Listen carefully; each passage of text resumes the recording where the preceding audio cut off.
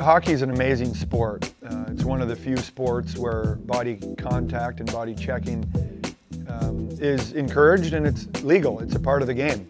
But what we need to do is define what body checking is for, what body contact is for. And over the years, smart people have made our game better.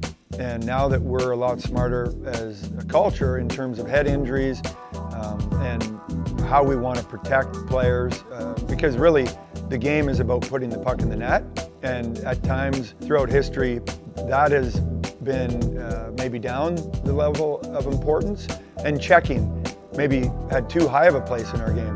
So now, what is it for? Well, I think it's to win the puck.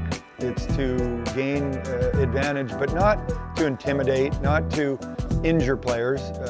And I think USA Hockey is doing a good job. They're going to definitely have to continue to educate and give clubs like my own all the information and support that we need, so that the next generation of players, it's a different type of a game, a better game, a faster game and a safer game.